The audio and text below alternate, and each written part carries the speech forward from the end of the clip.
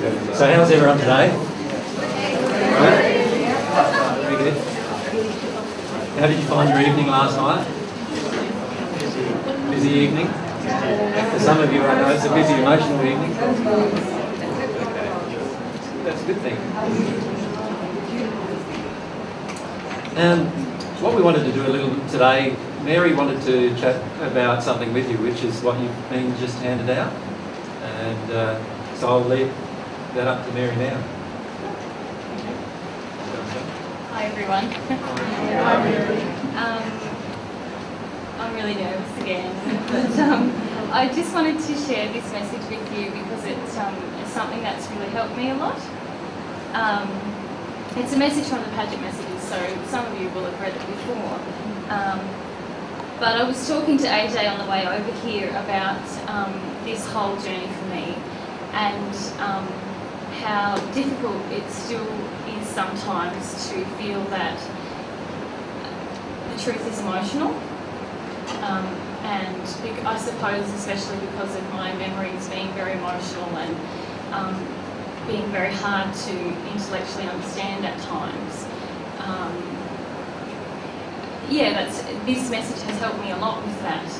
And in essence, the message talks about when you find a truth and experience a truth, which is an emotional process, to allow that to stay with you. I'm sure lots of you come to these days and hear AJ talk and feel inspired and feel the truth and feel this connection and feel like, wow, I've learned something. And then you go home and it's Wednesday and you're in the middle of your job and you think, oh, did that really happen? Like, can that really be true? And that's happened to me. And what John talks about in this message is allowing a truth to settle within you and really focusing on that truth and praying about that truth so that when the next truth hits you, you're actually building on a foundation of the truth within you rather than just we have all these experiences of truth coming at us and we respond to them and we feel about them, but if we let them go again, or if we allow the intellect to take over and in our day-to-day life, then it's almost like we're having to go back through this whole process all over again. He says a few other things as well that I think are really beautiful, and one of them is that love is the basis for all spiritual knowledge and truths. And I thought that was really relevant for this weekend's conversation as well, because we're talking about development in love, and if we can develop that within ourselves, and we do that, I suppose, by this divine love process, praying for love from God and releasing these errors within us, then we have a really strong foundation for more truth to come into our life and to learn more truth, and I think that's beautiful. And I think John says it much better than I just have, so that's why I gave you the printout. I don't read it.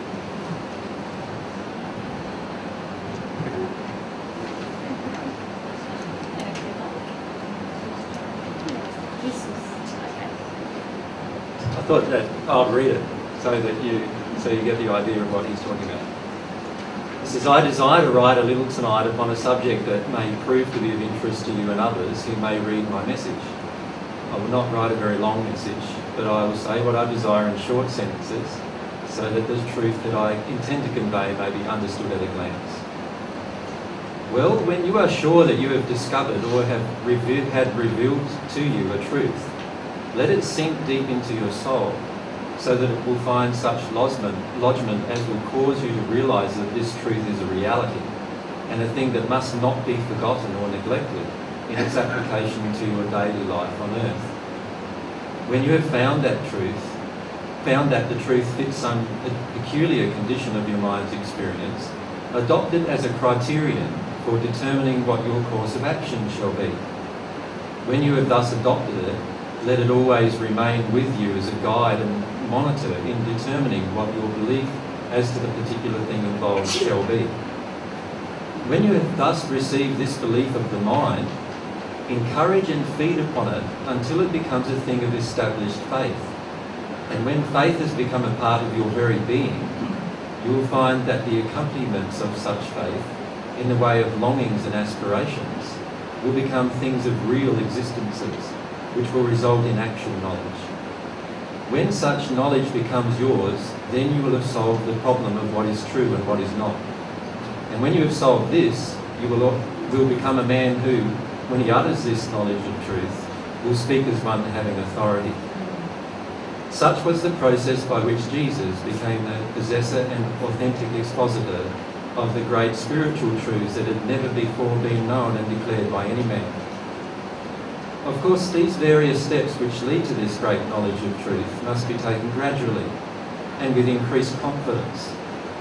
In all this, the help and influence of the Father are necessary, and such help and influence comes only in response to sincere, soul-aspiring prayer. Prayer must arise from the soul of man, and the response must come from God. There is no other means by which this knowledge can be obtained. All knowledge of things spiritual that men may think they possess, coming in any other way, cannot be relied on. For there is only one source of such knowledge, out of which the real spiritual truths of God emanate. And love is the great principle that enters into all knowledge of things spiritual. And without love, it is utterly impossible for man to rightfully conceive the truths of God and possess them. I merely desired to give you this short lesson on truth and knowledge and love, so that in receiving and absorbing our messages of the great spiritual truths of the Father, you may realise the means of making them your own in a manner to satisfy your soul perceptions. I will come soon and write you a message on some of these vital truths. Think of what I have above written, and you will find that your soul perceptions will be opened up to a clear and wonderful comprehension of the real meaning of what we desire to reveal. I will not write more tonight, your brother in Christ, John.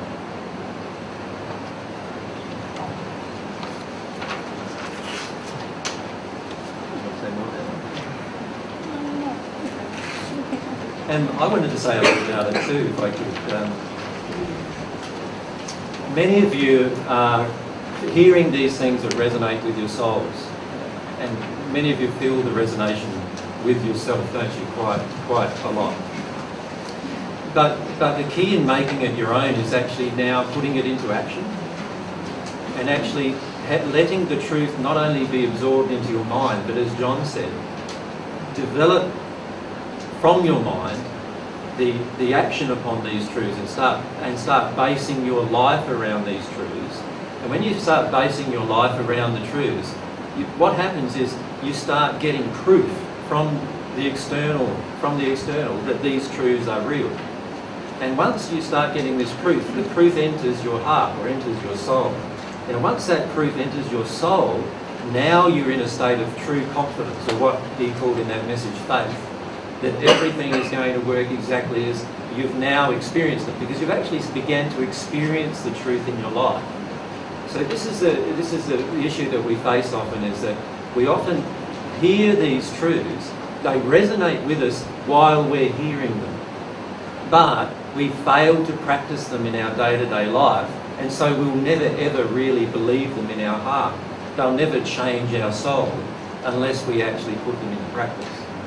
Does that make sense to everyone? And so you'll find in your day-to-day process, once you put these truths into practice in your life, you'll see your life begin changing. And as your life begins changing, it will be proven to you that it's all real. So that'll then make sense to you, wouldn't it? If it's all proven to you that it's real, now you'll have some really deep confidence in what's going on. And you'll have some really deep faith, and you'll really feel it quite strongly. Does that make sense to everyone? So that's something that, if you can practice that in your day-to-day life. So, for instance, you remember some time ago we had a discussion called Qualities of Truth. Remember that? And one of the things we said in the Qualities of Truth discussion was that truth is never afraid, or there's no fear in truth. Now what I mean by that is that if we're afraid, then we're already in error. So if you feel your fear in your day-to-day life, the key then is to actually say, all right, I'm feeling some fear, so I'm automatically in error. Now what is the truth that I need to absorb in this situation?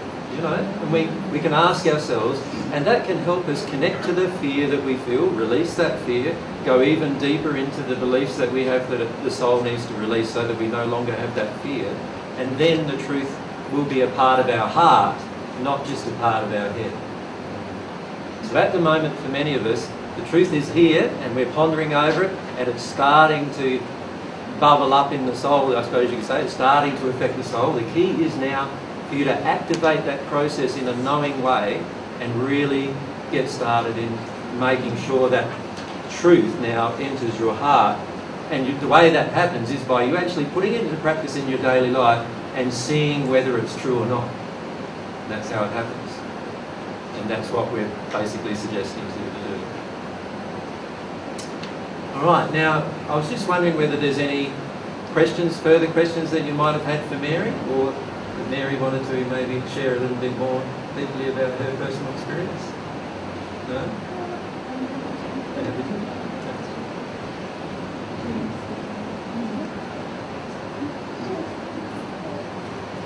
I wasn't here yesterday, but there was some sharings that I've already heard about, and there was the share that you felt anger with AJ for leaving you with a child, and I won't go into it obviously. And that triggers for me because if I'm going to be honest about it, I'm angry at the father of my son because he doesn't really pay any attention to him and all that. So I was wondering if you could possibly share how you've been dealing with that.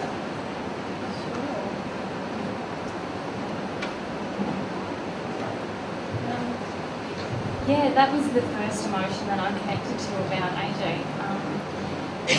And it was very confronting, obviously.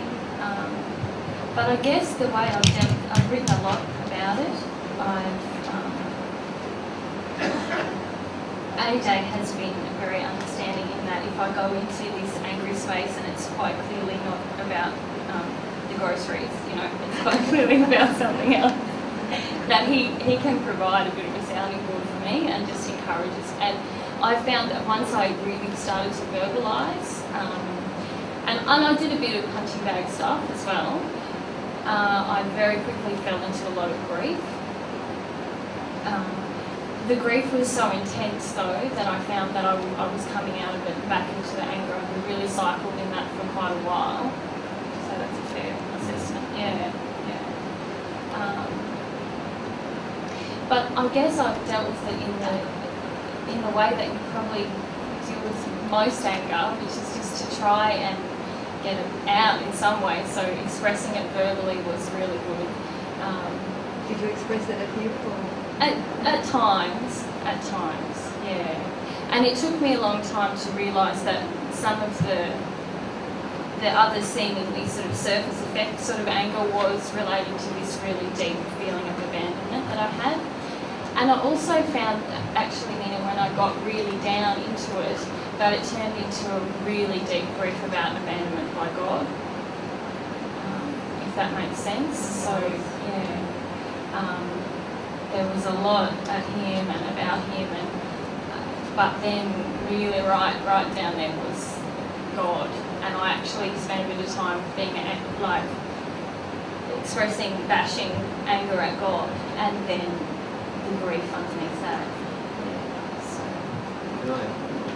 Also, obviously there's two different types of anger that I've been talking about, and that's one's the adult type of anger and the other one's the childlike type of anger.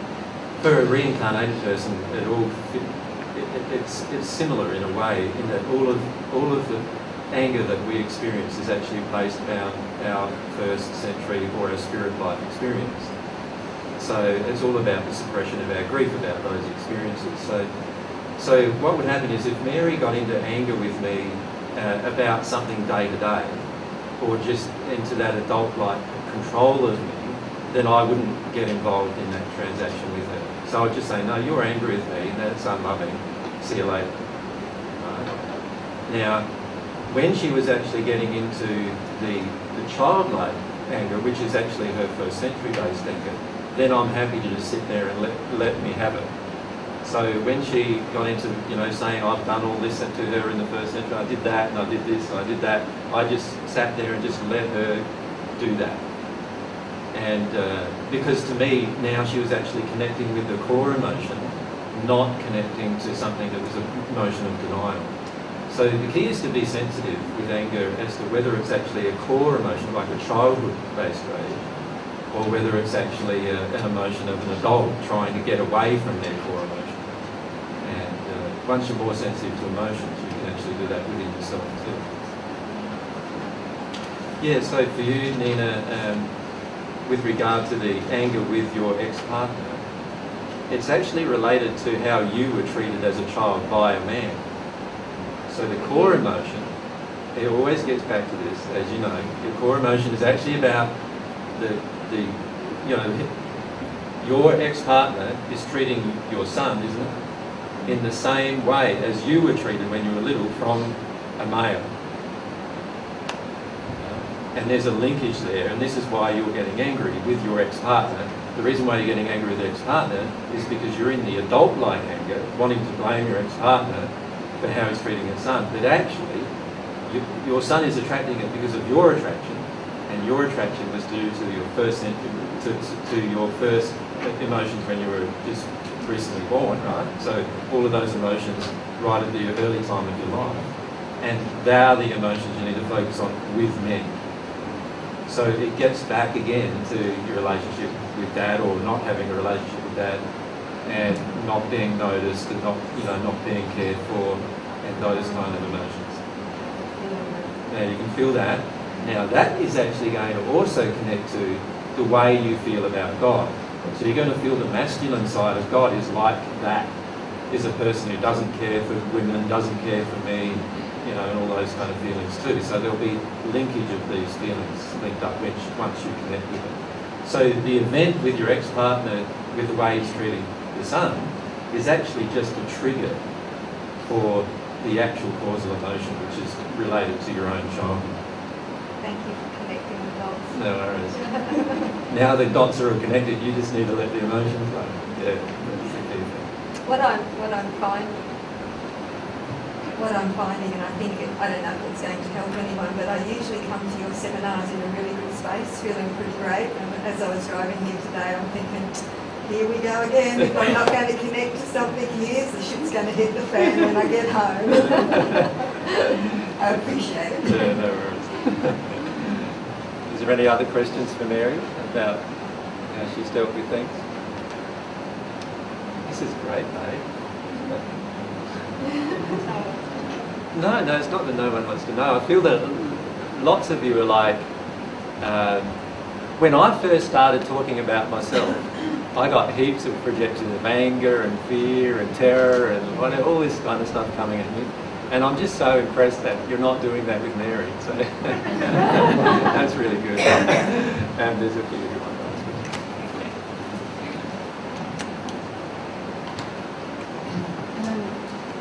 Mary, I just wanted to ask you what religion you may have been brought up with, and if you do happen to see Mary and Jesus and deities like in the church, you see images and pictures. What do you feel about that in terms of your existence today?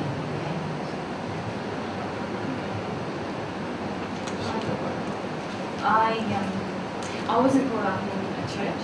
I wasn't baptised or school or anything. My parents sort of had a fairly natural love philosophy, very spiritual, especially my father, but sort of not in a religious sense. I have within me that I've recently discovered quite strong feelings about organised religion, and I think that relates to the role of women in organised religion, and probably what a lot of the issues a lot of people have with organised religion, which is a lot of killing and suffering has been done in the name of Jesus, for example. So I've always actually quite enjoyed being in churches though, my whole life. Yeah, because I like the idea of having a space where people commune for God. Yeah, I've always liked that. Even mosques, I lived in the Middle East for a few years and I quite like being in mosques as well. And do you have some... I just wanted to know, because I got caught up in the Da Vinci Code, and often when I look at you, I think about the Da Vinci Code and how much that relates and how much it doesn't, and you know the trials that you went through as you escaped and your suffering and being hidden. I don't know if you know that or remember that. I wouldn't say that I have strong memories about that. Well, I have a lot of really deep emotions of a feeling of a time in my life after my husband died, of being very afraid and a lot of terror and sort of, I think I expressed a little bit yesterday about the loss of a dream, the loss of something really magical for me, and this feeling like I have to survive. So, I guess I think it's not a sort of organised memory of things that happened, but I have that very strong emotional experience. I was laughing with AJ the other day because a little while ago, my favourite music was this Canadian rock folk goddess, Franco, and she's really articulate and poetic, and she's really experimental and funky. And I used to listen to that, and I used to go through lots of emotions. And like, is it John Denver song? Oh, John, thank you. He's got this one song that it just takes me to that memory every time. Yeah. Not quite a cool image.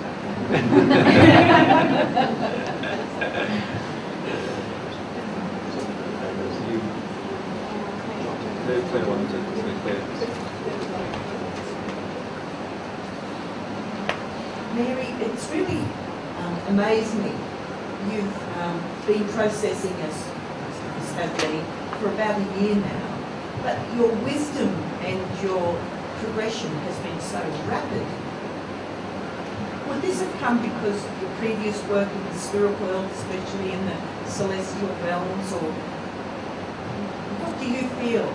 I mean, it's like suddenly you are Mary, who we, all come to love. You have so much wisdom and so much insight.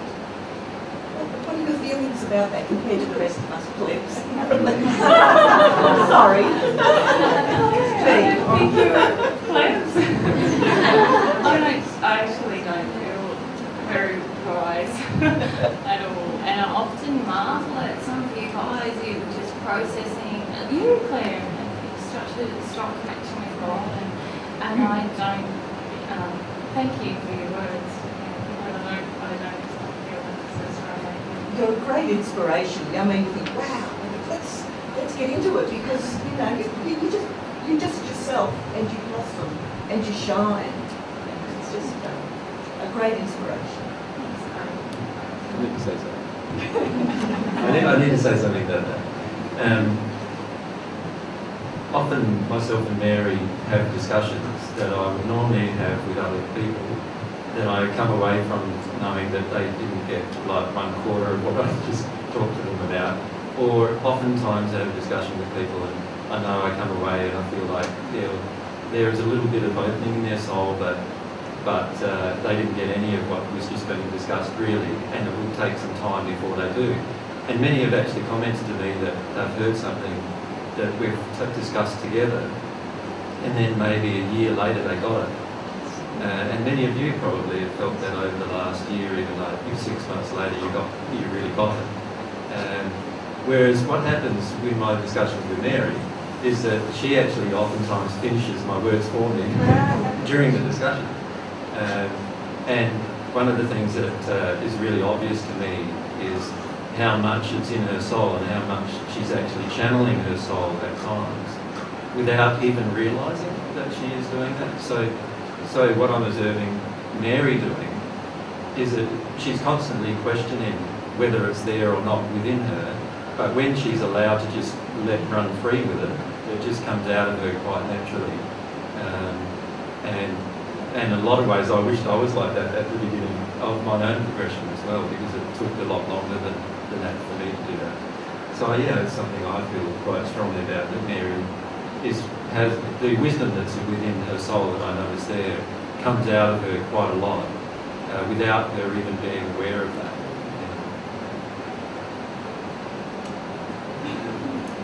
Jody, you have questions?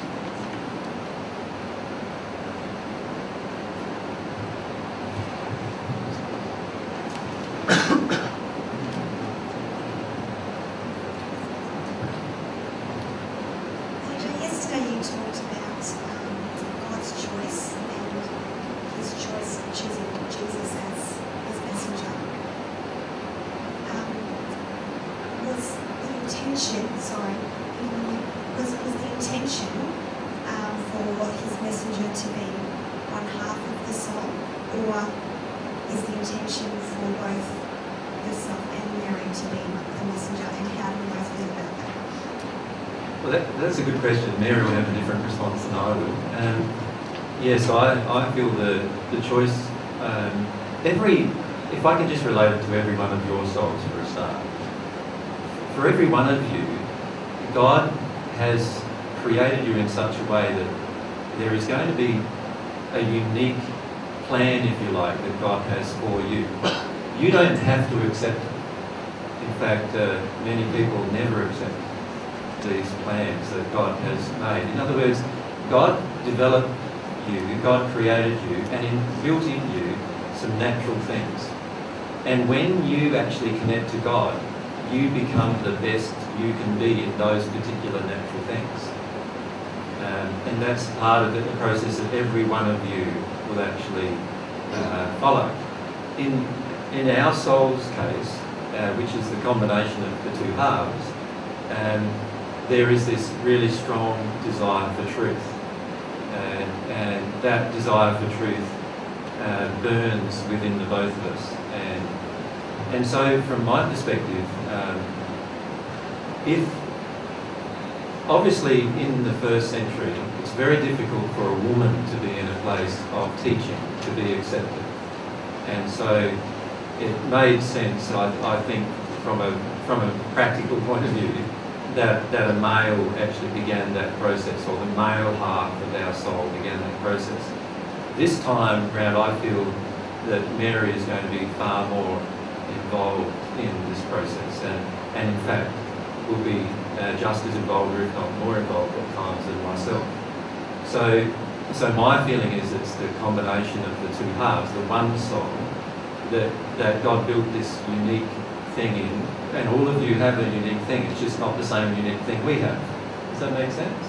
And in the process of actually discovering God and your connection with God, you will also discover what this unique thing is, this unique passion within you. And I'm not talking within just you, within both halves of you, right? You and your soulmate. You'll discover what this unique thing is. And if you follow the pathway towards God, you will automatically grow in that passion and that desire, and that unique thing will become something that will become renowned to every person who meets you. And in our case, the unique thing was just that really strong, passionate desire for truth and for God. And that's what I feel happened in terms of the soul, my longings, and I feel, and I won't speak for Mary on this, but her longings, but my longings are so passionately strong for God and for truth that it meant that my longings matched God's desire for me. And what will happen in your life is that your longings towards a certain direction, whether it be music, art, animals, bird, creatures, it could be any area of life that you become passionate about, your longings will finish up matching God's longings for you, and that's when you will experience the most bliss in your own life. Does that sort of make sense, Jody, from my perspective? Now,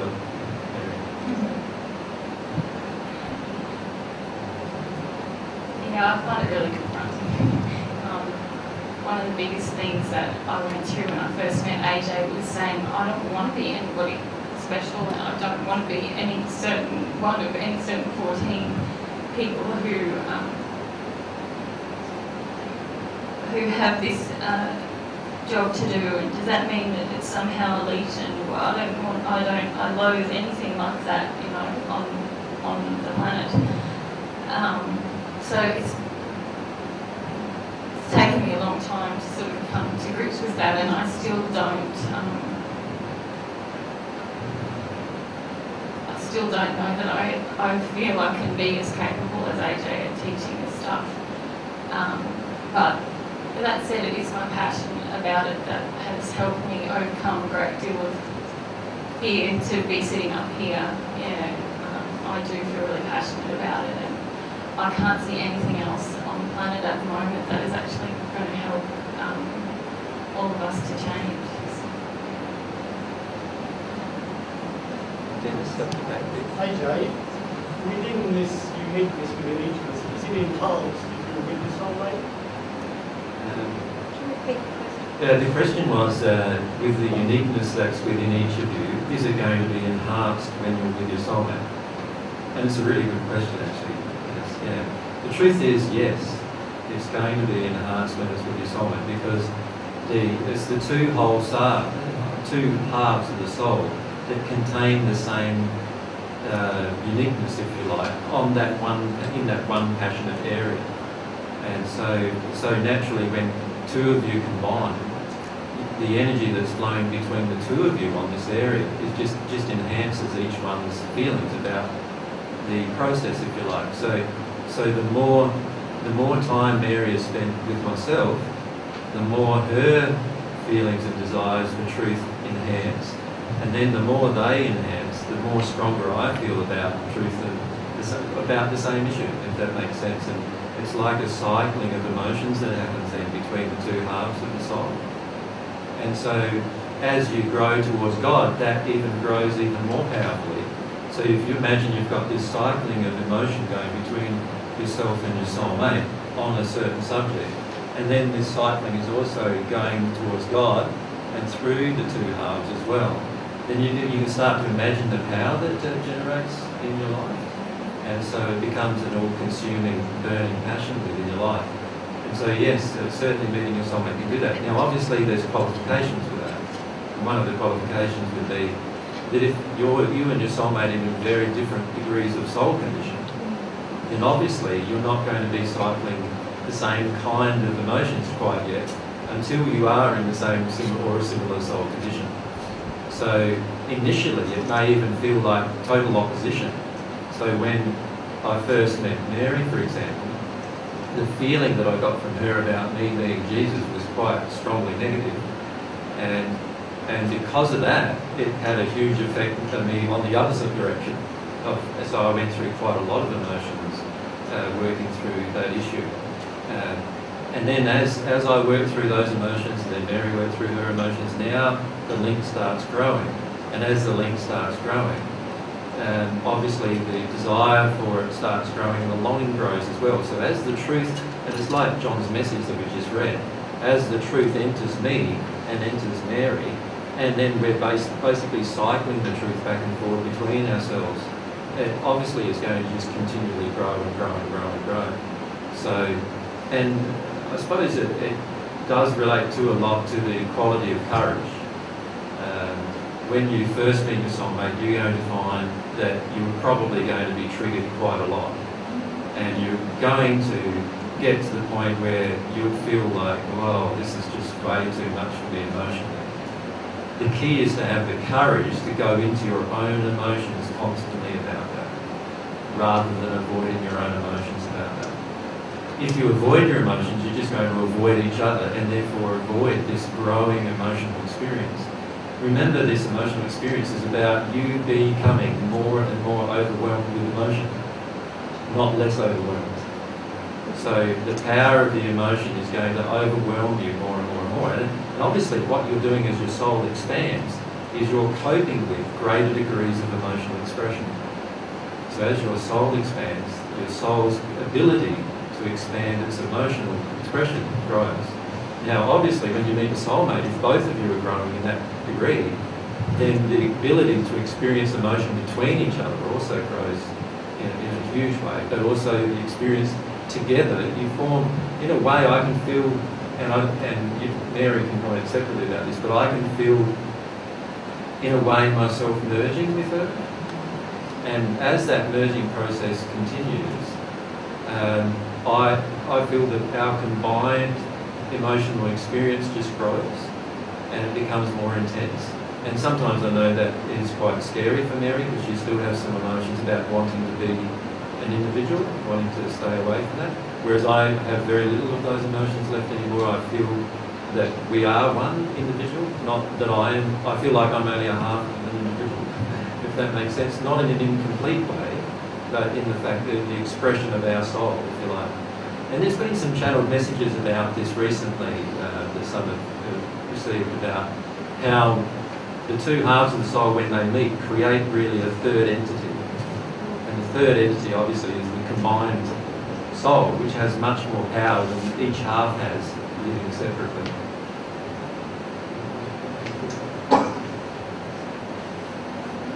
No?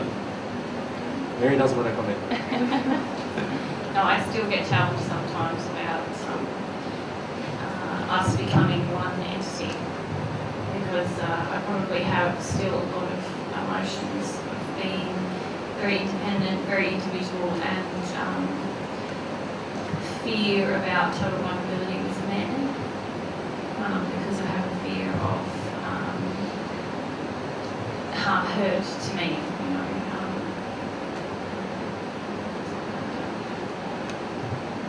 It's not related to AJ, it's just an injury, you know. I just have this feeling that if I expose myself and become completely vulnerable as a man, then I'm somehow open to harm towards me.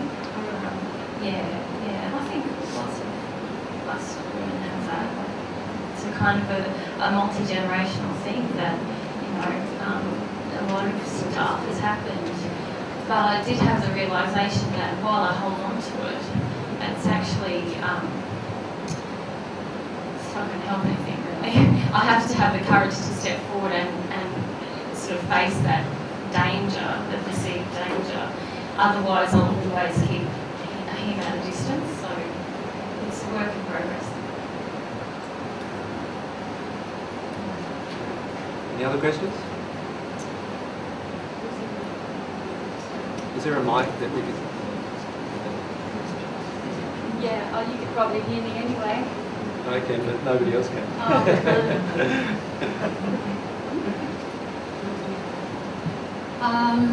This is a question for both of you, maybe particularly for Mary. I just wanted to, and forgive me if you've answered this question already, and that is that you had previous relationships with men in this lifetime, and you have two AJ, so women. And I just want to, if you could just articulate a little bit about the differences that you feel with AJ now compared to the other relationships that you had. Sorry. I've had two other major relationships in this life, and the difference is massive. And in the beginning, it was massively confronting for me. And over the course of the last year, I've actually gone back to look at those previous relationships and seen how injury-based it was. You know, what we were getting from each other and why I felt such a strong attraction, and a lot of it was based on injury. This feeling of I want to be in control of my life, and so I attracted men who were very comfortable with me doing that, and they didn't necessarily want to open completely, and that seemed to suit me quite well as well. Yeah. Not to say that I didn't love those men, because I feel that I did, but the difference with AJ is phenomenal for me. I still feel completely overwhelmed to be with a man who loves me so completely and wants to know about every part of me and share every experience with me. and the difference in feeling someone who really does love and care from a place not of need or a desire of something in return is something that I don't know that I've ever experienced, and it is just such a gift. Yeah, and I feel quite unworthy of him at times because I still have a lot of stuff going on.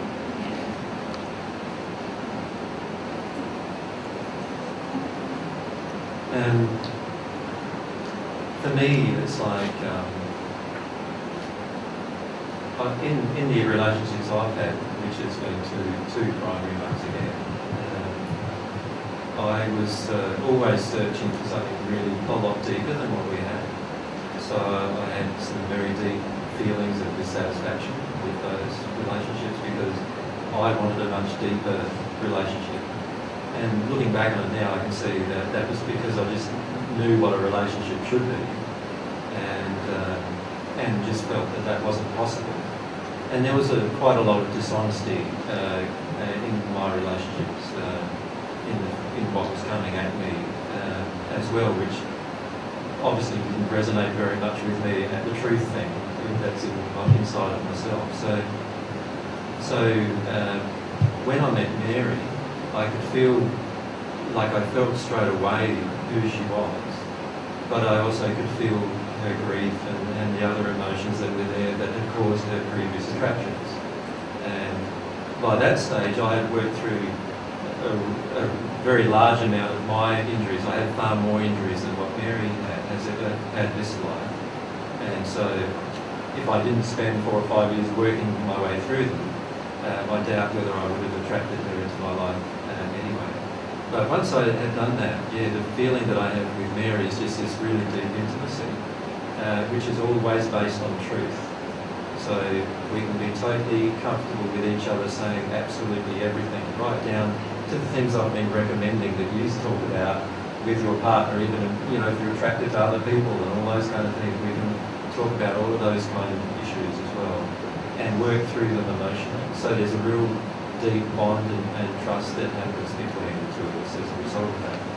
And also my feelings for Mary are one of, like as she's described, I suppose, is this deep love for her no matter what she chooses to do. And so and I can feel that she has that love for me growing as well. And obviously as that love grows, the bond between us just grows much more stronger each day as well. And as long as we both focus on dealing with the emotions that are harming that bond, then I just feel like, and I know in my heart that the bond will just keep growing forever in its intensity. And that also is reflected in our physical life together, our sexual life together, and just the emotions that we feel for each other, and even our passions and desires. Unbeknown to both of us, we have very similar passions and desires right down to the food we eat and all sorts of things, and that we didn't know. But obviously, I never thought that would be the case myself before I met her. But it's just turned out to be the case as well. And that doesn't mean that it will be for everyone, but it's just the way it's turned out for us. And so there's just this really, really strong bond, which is totally different than the previous relationship. The previous relationships felt very surface layer, and I was always dissatisfied with that. And because of my dissatisfaction with it and not dealing with my own emotions about it, the women I was with often felt like they could never love me how I wanted to be loved. And whereas I feel strongly that the kind of love Mary wants and the kind of love I want are identical in nature. Yeah. Can I just add about the previous relationships I had had? I said that I had created these relationships where I didn't have to be fully vulnerable and I could be in control. I actually had a very strong feeling about how I wanted a relationship to be. And I was saying to myself, I want complete vulnerability. I want to be able to share all these experiences with a man. I want, us to share a goal and vision together. But my law of attraction was telling me that I really, I didn't want that because that wasn't what was coming in and that wasn't what I created. So that's sort of what I mean by the last year has been deconstructing what I thought I was going for and looking at it quite honestly about what the different attractions are based around. Yeah.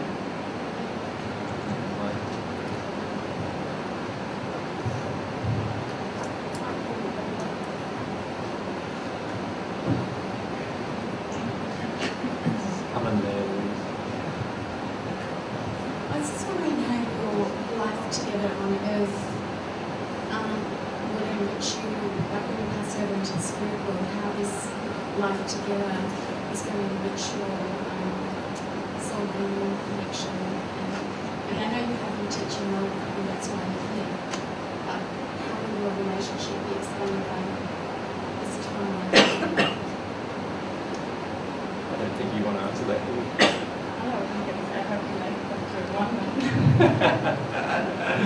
Mary's just worried about a 1 minute we've got for. Oh yeah. I have some strong feelings that I've discussed only a little with Mary at this stage because I'm trying to allow her to also work through her feelings about our future together. But my feelings that I feel quite strongly about is that one of the reasons why we returned to Earth was to demonstrate that a soul union state with your soulmate is available to you on Earth.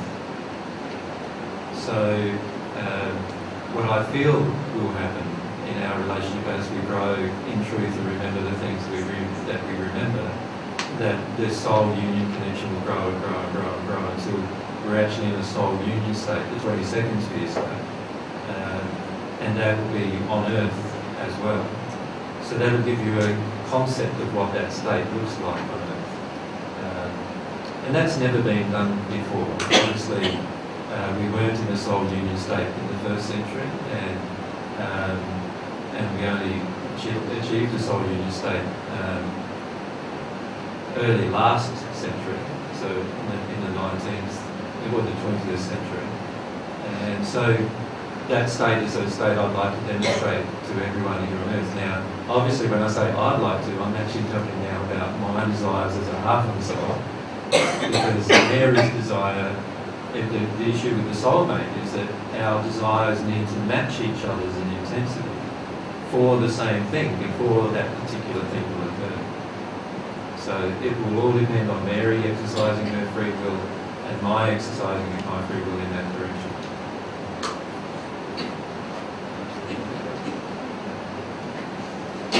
Just still working through a few emotions about the disillusionment with love and the possibility of really reaching alignment on Earth. I still have a lot of grief about it. I think it's possible. We have a microphone down the front.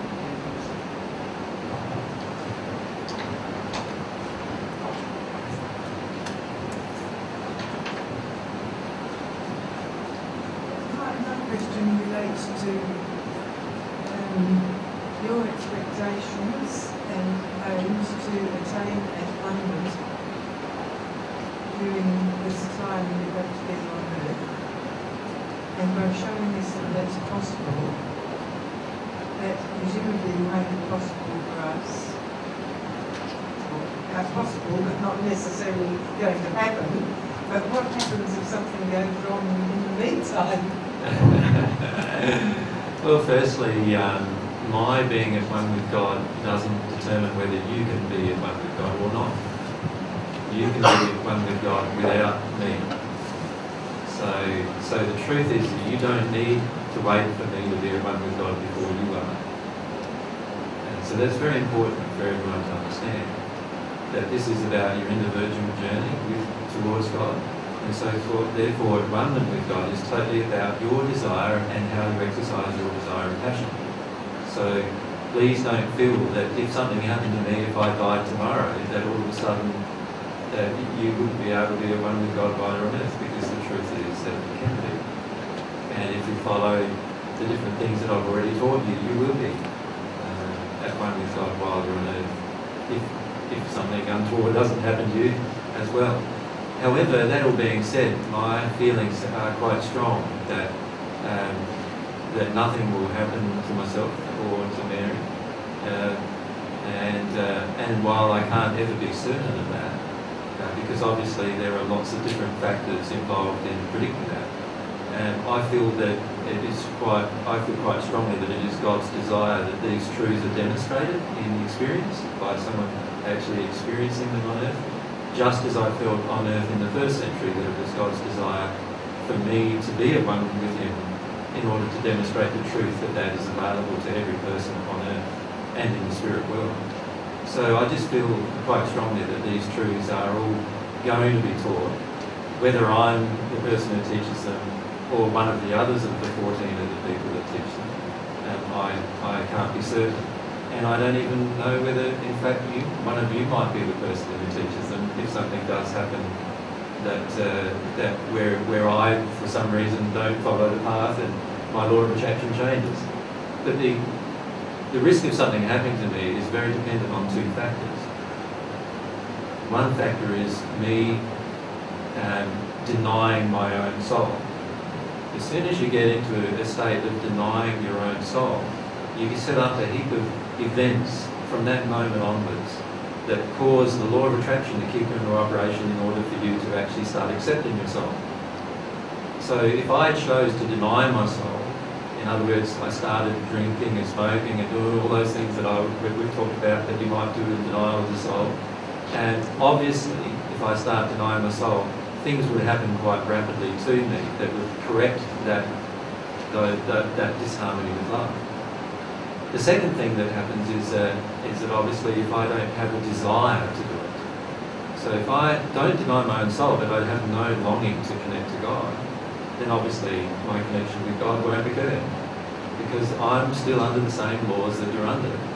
And once I pass in the spirit world, I might be triggered and remember some of the things that caused me to open that back up again. But my passions and feelings, as you know, are quite strong about connecting with God and never shutting down my own soul. So I can't really see those things ever occurring. But some of the others of the 14 are shutting down themselves at different times, and because of that are experiencing some very negative laws of attraction. And in fact, the Apostle John's passing was one of those events when he desired to shut down his own soul, and within a month and a quarter he was dead. So he died from being murdered. So those events can happen very rapidly, particularly for one of the 14, if they choose to deny their own soul.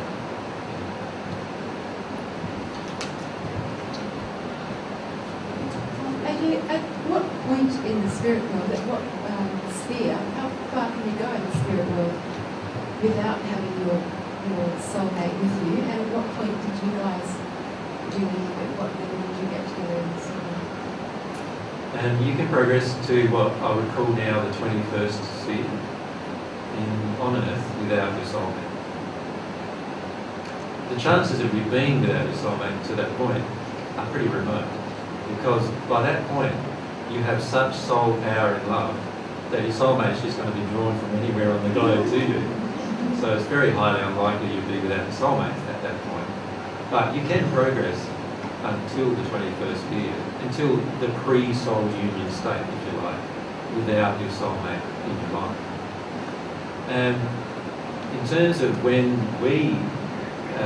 how we progress together, obviously in the first century I was at one with God while I was on earth, and I feel I passed into the 10th sphere of the spirit world. So the 11th sphere upwards didn't exist at that point.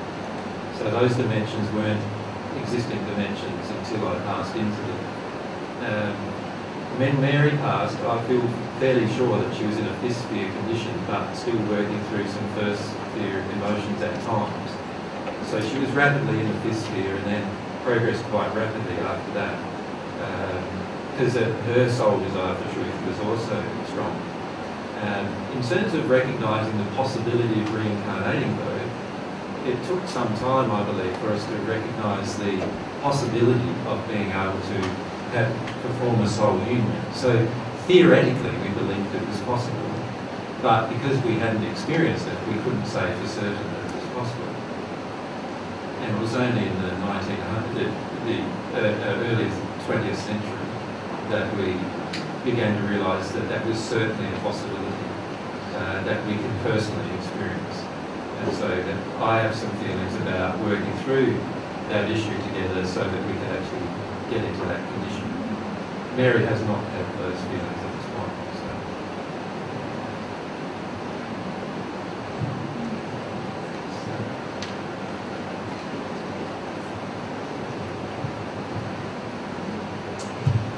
AJ, you said that John has passed recently. So what sphere would he be in? Because he was denying his soul here on earth, you said.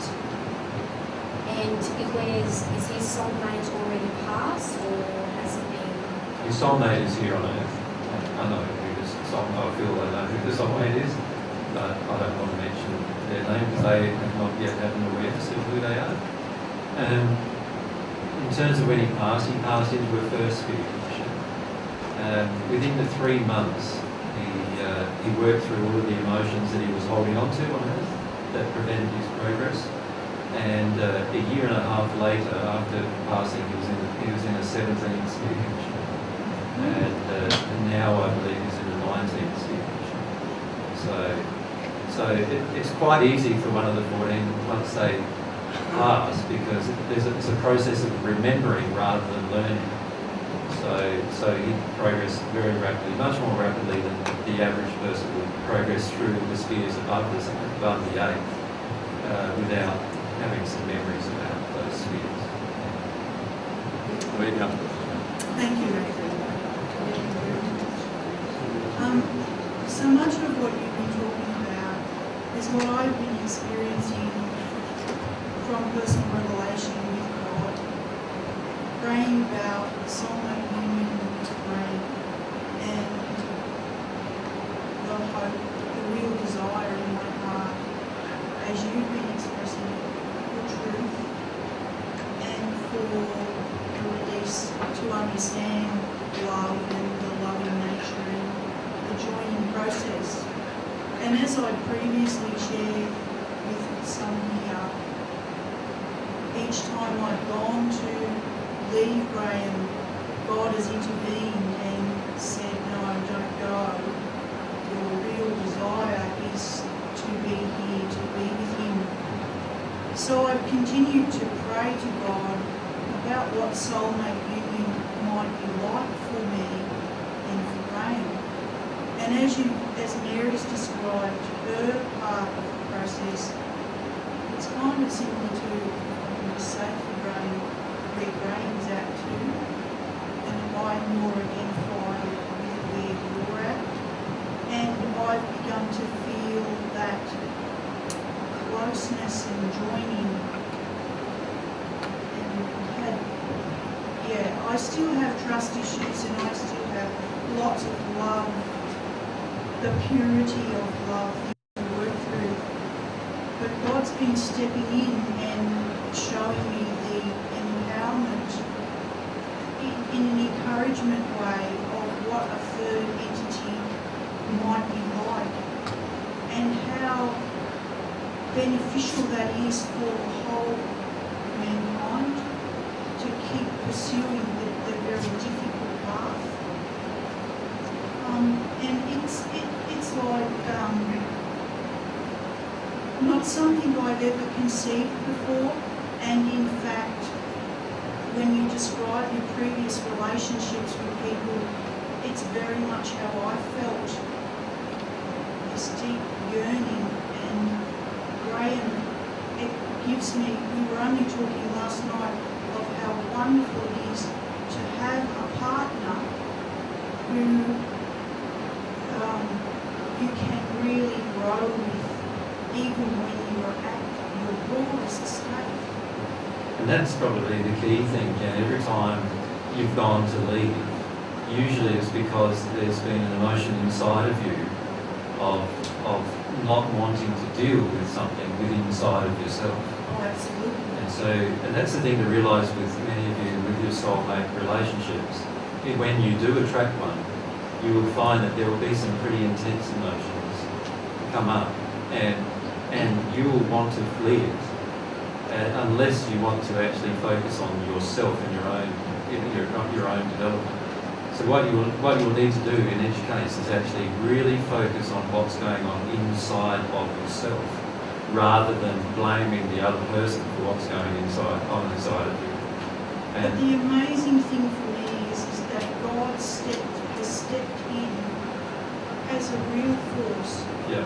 That for the desire of my heart, even though I didn't really know that that's what I was really desiring, to stay and to learn love and to learn the lessons and deal with the emotions and to love Him with my whole being. Yeah. There are some emotions, I believe, that you will not be able to deal with without meeting your soulmate. And that's why in the spirit world, the majority of spirits finish up meeting their soulmate in the 4th or 5th sphere of the spirit world. And because they are not yet completed in love, but it's the soulmate relationship that helps them complete their love either in the natural love setting or in a divine love setting. Now that's not always true for the spirits on the divine love path, but it's certainly true for the spirits on the natural love path. And God has been telling me that soulmate union is possible on this earth. So, Over and over, He's been telling me clearly that I can hear without denying that what you've been talking about, soulmate union, is really possible on the earth in the flesh. Which is just an amazing and marvellous revelation in itself. Yeah, that is very true. Thanks, Jim. Any other questions? Justin's become the microphone reader. Thank you, Justin. I just wanted to quickly ask while we're there, is that then the same with just forgetting about the whole soulmate thing for a minute? Is that with every relationship that we have? You know, like, do we just process our emotions and just keep doing that? You know, because I'm trying to forget about the whole soulmate thing, so I'm a bit confused. Fixated on that and nothing else. Because really, even if you are with your soulmate or if you're with anyone, it's the law of attraction that's brought you together to deal with whatever issues that comes up. So, I agree. Whatever relationship you're in, it's about owning your own emotions and dealing with the emotions. And AJ always says if they are your soulmate, then they'll be feeling more attracted to you as you go through that process. And if they're not, then the law of attraction will change again. Yeah, I just wanted to say a little about that. If you're so focused on this soulmate issue, usually it's because we have quite a lot of needy-based emotions within us towards the opposite sex. And if we're talking about same-sex couples, it's obviously we've got some needy-based emotions towards the same sex in many cases. And so what often happens is that we finish up feeling that, I want this soulmate relationship, but in reality we're not dealing with the emotions that the current relationship that we're in is actually exposing. And not only just dealing with the emotions, because remember on the divine path it's not always about emotion. In fact, in time you'll find it's not ever about emotion so much as about love and truth.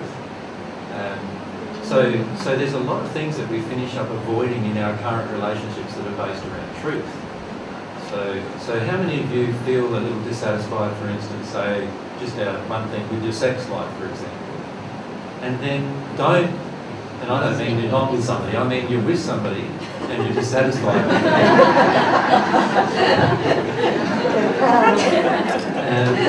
But you don't discuss that because you're afraid of offending the other person, or you're afraid that raising the issue is going to make it worse, or you're afraid that whatever you're afraid of.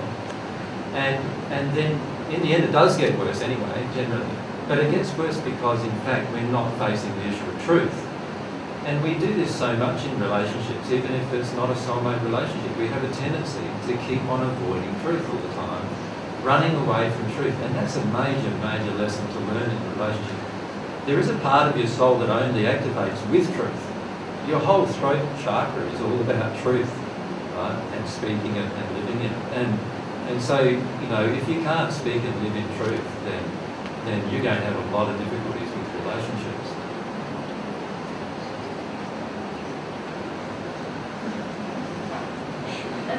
The other thing about truth is that, like, there's so much help available to us from our guides and from God, but unless we're in truth, they can't act because we're not in harmony, you know, with divine love.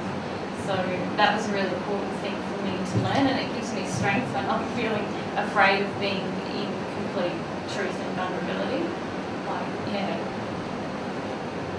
So do you understand, like, in your current relationship, the answer is to really focus on all of these lessons that you're learning about love and put them into practice without fear.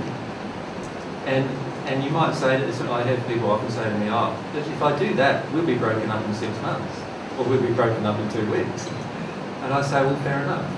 If that's what's going to happen from you being truthful, then obviously there's a problem with this relationship. And now, most of the time though, what actually happens is our partner is attracted to the truth. And what we think is going to finish up breaking us up often draws us closer together. And so there's nothing, like, just have the courage to live these personal lessons of truth in your own life. Have the courage to do it in your relationship, no matter how scary it gets or appears to be before you do it. And if you do that, you will grow, and there's a very good chance your partner will grow. And even if your partner is not your soulmate, you will at some point both recognise that to be the case. And in fact, in the spirit world, this happens quite often where couples separate. So all the way through the spirit world, the first sphere, third, fourth sphere, fifth sphere, they're still a couple, and then they get to the fifth sphere and they realise they're not actually soulmates. Right? And they break up amicably, and they're still great friends, and they find their soulmate and have a relationship with their soulmate. And there's nothing to stop us from doing that on earth either. Every relationship breakup doesn't have to be traumatic. It's only traumatic if one party is not living in love. Then it may become traumatic for that one party. And if both parties are not living in love, it's going to be traumatic for both. But just let yourself live the lessons in love. Practice them in your life. And the best, if you're in a relationship, that's a fantastic way to start practicing these lessons of truth and love. And Mary has some really, I find quite emotional things that she's written down about different memories that she's had. And I was going to ask her whether she'd be comfortable maybe reading one of those out or so. Some of them relate to children, which may trigger some of you ladies who've had miscarriages or who have lost children in some way. Some of them relate to other issues, but if she can pick one out that she's comfortable with, and maybe read one. Just to give you a bit of an idea of the kinds of emotions, and maybe explain a bit of background about how it's come about.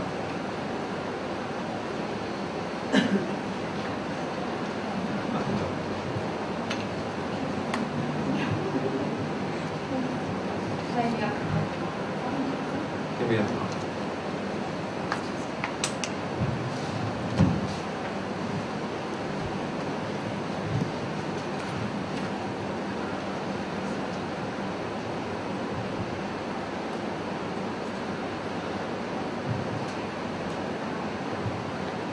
This is something that I wrote, just a letter to, I think I told you yesterday about having an emotion and a memory about the death of a baby that I had when I was quite young. And that's probably one of the big emotions I've been processing recently, and as part of that I wrote a letter to him. So forgive me if it's long, I'll just go for it. To my son, please know that I love you so very, very much. Words cannot express my grief, my sorrow, my remorse for what happened to you. Even now, I can't bear to consider your fate I pray that you can hear me, hear my remorse, my shame, that I could be such a failure as your mother. I pray to God that you have found peace quickly, that you didn't feel my absence as a lack of love for you. Words can hardly describe my pain, the pain I felt at your passing. I missed you and felt that the rejection you must have felt to have been unbearable. I never wanted you to feel the pain of rejection that I myself had experienced. I loved you truly and in a way I had never experienced in my life before. I pray that you can feel my love and sorrow. I don't know if I can ask you to possibly forgive me. I feel I have committed the worst crime a person can commit, to have caused the death of my baby. You were a beautiful, innocent creature. I did not feel worthy of your love, and yet I loved you more than I can express. Please know that I wanted to reach you and was prevented, and every moment was panic and pain and dread, thinking of you alone and helpless.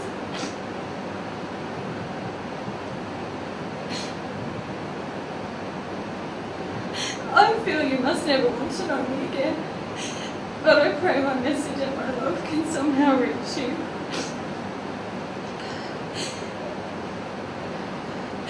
My regret overwhelms me.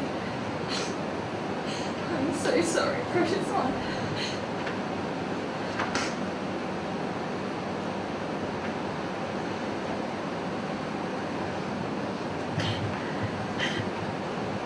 And what happened to Mary was that she was raped when she was 14 in the first century, and there was a series of events even before then, but this rape resulted in her pregnancy, and her family kicked her out of their house because she was pregnant, and she then gave birth to a son, whose name is Benjamin. And because she was a single mother and pregnant, and single mother and 15 years of age, in Israel at that time, pregnancy meant that you had obviously committed adultery, was the way that they saw it. And so it was something that was life-threatening. If you had a baby at that age, there was a high likelihood you'd be stoned to death.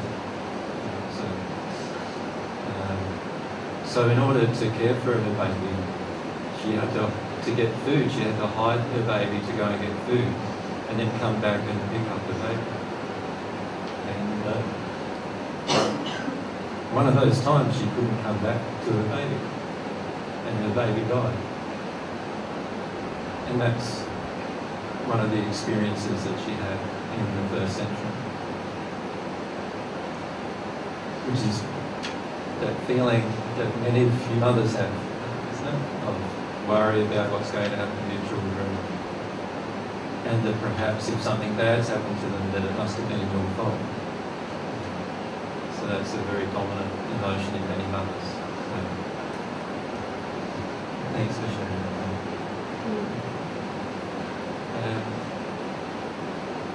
With the 14, these emotions are they're not like pictures. You hear a lot in New Age philosophy that memories of past lives are just like pictures that enter you.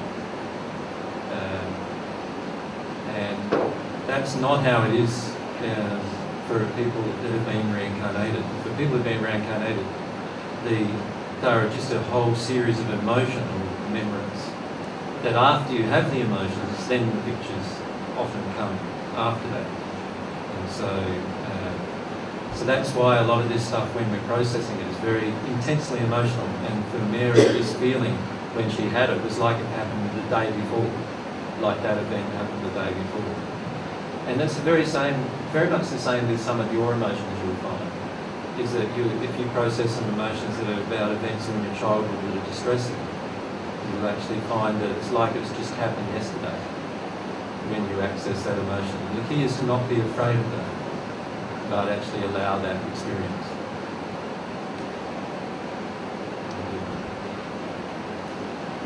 Is there any other questions that you would like to ask Mary at all at this point?